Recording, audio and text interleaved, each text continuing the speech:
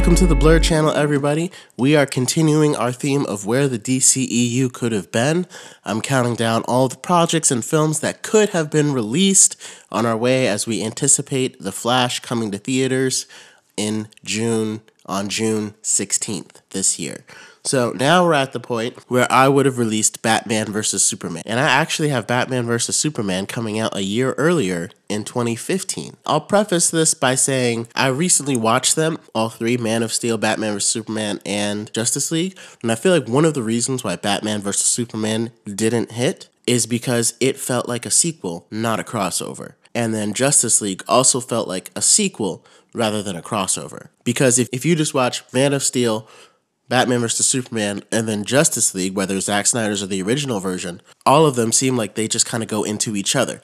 So what DC did, they didn't create a crossover series. All they did was create a sequel of movies. Because you introduced Wonder Woman in Batman vs. Superman, which I would not have done, because now that they introduced her, she feels like a character that came into a sequel movie, so now her movie seems more like a spin-off, and in the next one, she just appears like she's a character in the sequel, right? So those three movies felt like a trilogy rather than a crossover. And I realized that's partially why the DCEU kind of crashed and burned so badly, because we're not as excited for Marvel seeing a character in another movie that we love crossing over with another one. It's completely different than a sequel. It's not the same. And so DC was trying to make a crossover, but instead all they made was a trilogy. And when you do that, you set yourself up for failure because you're trying to do one thing, but you accomplish something totally different. So anyway, we'll get into Batman vs. Superman and how I would have done it. Now, to me, my biggest issue with this film, and I know Batman vs. Superman, first of all, the idea itself in the comics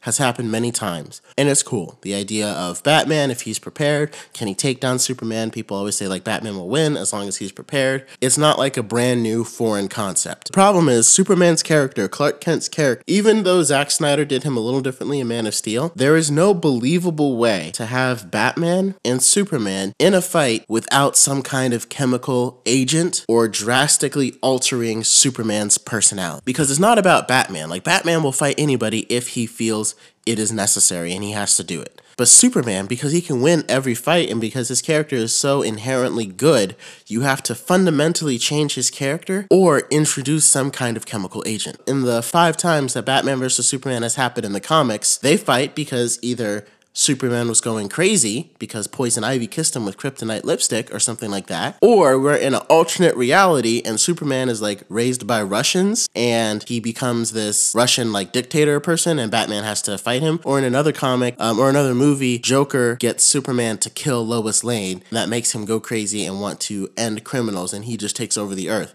and Batman has to fight him then. So like if you want Superman's character to be the same, if you don't want to knock Superman all the way down, you have to use some kind of agent. And it might seem kind of lame for the whole conflict of Batman versus Superman to be based upon a chemical, but that's the only way that it works. You know, like Civil War worked with Captain America and Tony Stark, you know, because not only did Captain America's friend Bucky, Winter Soldier, kill Tony's parents, but also they were divided on the Accords. The world was trying to decide, hey, you guys need to sign this, and Cap was like, no, I'm not going to. And like they almost could have done something similar in Batman vs. Superman, but there wasn't enough backstory for us to play off of. And so if Batman vs. Superman is how I want them to meet and initially come together, then I'm using a chemical agent. And so let me get into the plot and then that will make a lot more sense. So at the beginning, at the end of The Batman, we saw Lex Luthor talking to Edward Nygma, who was actually the Riddler, to Patrick Parker, who was actually the Riddler, and they turned Kryptonite red. Now in the comics and even in some of the TV shows, red Kryptonite makes a Kryptonian very aggressive and angry and out of their personality trait. Right? So this would make sense because Lex Luthor is like, I don't want to just kill Superman and have him die a martyr. I want to ruin his entire image. So I found this thing that can deteriorate Kryptonian cells. Great. Let me see if I can alter them, if I can manipulate them. So working with Edward Nygma, Patrick Parker, who is a master in chemicals, because he's also a forensic scientist, they're able to successfully turn the kryptonite red and they set a trap to where Superman runs into it. So now Superman, so like in that episode, there was an episode of Supergirl where she ran to red kryptonite, which is kind of what this is based off of. And the effects were kind of slow burning. Like she slowly started getting more aggressive, speaking out against people until it just led to like outright crimes. So that would kind of be happening in this movie. We would slowly see Superman's personality deteriorate and go less and less unhinged. And if you're wondering why Patrick Parker willing to work with Lex Luthor, it's because Luthor has promised him we're going to have Superman kill Batman. And that's going to ruin his image. And Batman's going to die because Riddler still does need Batman to die so he can continue his war on the corrupt in Gotham. So in this case, Lex Luthor sought out Edward Nygma because Lex Luthor actually wants Batman to fight Superman. Why? We'll get into that in a second. But anyway, so while Superman's personality and everything is deteriorating and becoming more aggressive, rather than introducing Wonder Woman in this movie, I would have introduced Barry Allen as another forensic scientist. So Central City, Gotham, Metropolis, they're not too far from each other. You know, they know each other's police stations. And so he's renowned as a forensic scientist. And so that connection to Barry Allen would have come from Silas Stone of Star Labs. Because Star Labs has networks in Metropolis, in Central City, and in Gotham. And so Barry Allen works out of Star Labs works as a forensic scientist out of the Star Labs in Central City. So he's met Silas Stone from time to time as they go around because I think Silas Stone would be a really good founder for Star Labs. Since Superman is an extraterrestrial, basically one of the crimes that he stops or something, one of the crimes goes wrong, and Silas Stone is kind of brought in to investigate, and they're like, hey, Superman acted out, and this was weird. We don't really know what's going on. So he brings in Barry Allen to investigate the scene. And when they investigate the scene, they start to find that he's leaving these like little red debris, and they realize Superman's been affected by some kind of agent. And it takes them a while to figure this out, but while we see Superman's personality deteriorating, that's when they realize he's been infected by something. Now we get to the point where, so once Superman's personality deteriorates to a point where he's unwilling to reason, he just acts out aggressively and just starts fighting, that's when Lex Luthor and Riddler know it's time. So Riddler is going to leave a riddle that's really easy to crack, but make it seem like Batman has kidnapped Martha Kent, right? So no pictures, no, I'm holding Martha in a place where you can't see her even though there are windows, so obviously the place isn't lined with lead. None of that. Basically, Superman is going to think that Batman kidnapped Martha Kent, but because he's been affected by the red kryptonite, he's not going to think straight. He's going to go straight to aggression and try to kill Batman. So meanwhile, Batman's been involved with the investigation because Lex Luthor actually secretly fed some of this information to Bruce Wayne because he knows both their identities. He just figured it out.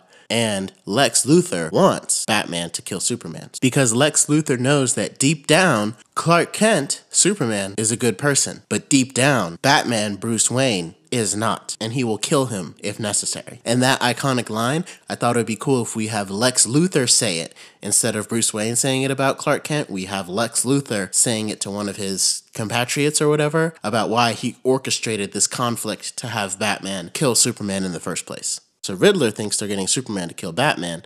Lex Luthor knows that Batman will kill Superman.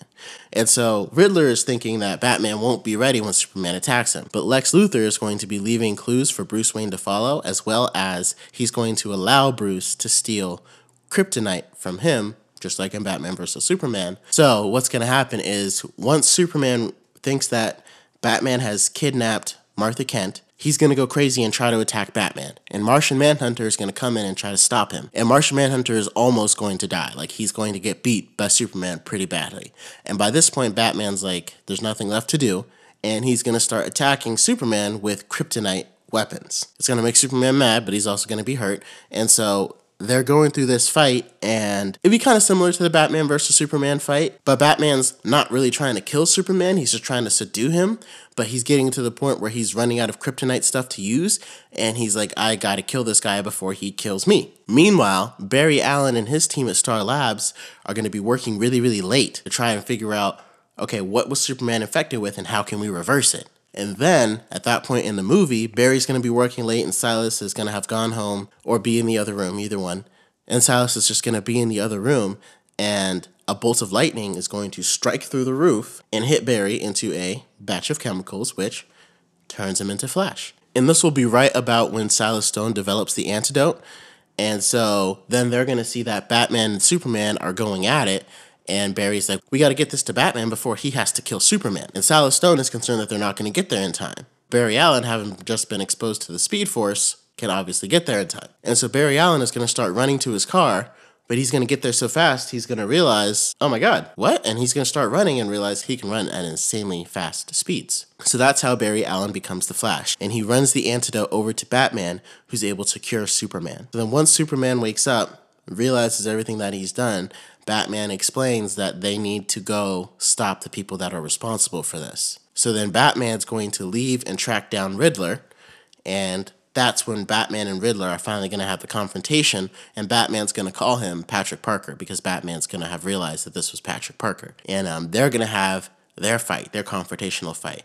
At the same time, Lex Luthor is going to appear in a huge warsuit with some kryptonite weapons and attack Superman. Because Superman was going to go find Lex Luthor, but Lex Luthor finds him instead. And I think what would be cool about this is because Superman has just recovered, so we know he's okay. But now Lex Luthor is attacking him, so Superman's going to try to defend himself while Lex Luthor is in this warsuit. Eventually, press and media outlets are going to pour in, and so Lex Luthor is going to do the fight in a way so that it looks like Superman's gaining the upper hand, and Lex Luthor is kind of losing. And so all of these outlets create this story that Lex Luthor is trying to stop Superman from going crazy, and that Lex Luthor is actually the hero, because all they had just seen was Superman commit these crimes and be all aggressive. So then Superman is going to realize there's nothing really left for me to do.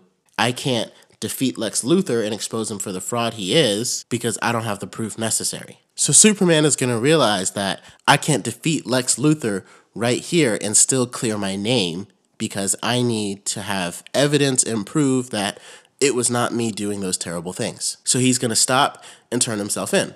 But everyone sees that Lex Luthor is the hero. So Superman is put into a Red Sun jail, just like General Zod was in the first Man of Steel. After Batman defeats Riddler, Bruce Wayne is going to get, his army of lawyers to gather evidence to prove that Superman was under the influence of a chemical that was put on him. However, all the evidence has been erased off of the servers. No one can track it down. Silas Stone testifies. Barry Allen testifies. But other people testimony to the things that Superman did, and no one can find proof that he was affected by these chemicals because all the proof has been eliminated. All the proof has disappeared. So then Superman is forced to stay in jail. And it kind of would take Superman still out of the picture for the beginning of Justice League. And he's tried and sentenced to prison for his crimes. And so now we get to, of course, the vital end credit scene. And here we're going to have Silas Stone is working in his lab, and the camera's going to position in such a way to where we can kind of see an object that looks similar to the mother box that they introduced in Aquaman, just sitting in his lab, in the Star Labs lab. And then Silas Stone is going to get a phone call that says, hey, you got to come down to the hospital right now. Your wife and son were in an accident. And he's going to freak out, throw his phone down, and run out. And then the camera would pan onto that mother box, and then that would be it. And so what would be cool is this is obviously setting up Cyborg, setting up Victor Stone. Some of the audience might know that, some might not, but this is the painfully obvious setup of Justice League because it's going to pick up right after Silas Stone goes to the hospital to see his son. Again, thank you all for listening. This is just my take on how I would have done Batman versus Superman. I would have done the plot points. Leave your thoughts down below. Let me know what you guys think if this wouldn't work. I'm actually very excited for the Flash movie. I still think it's going to be good. I thought it was very interesting to see all the different places that the DCEU could have been. Anyway, thank you for rocking with me. Until next time, Blurreds, take care.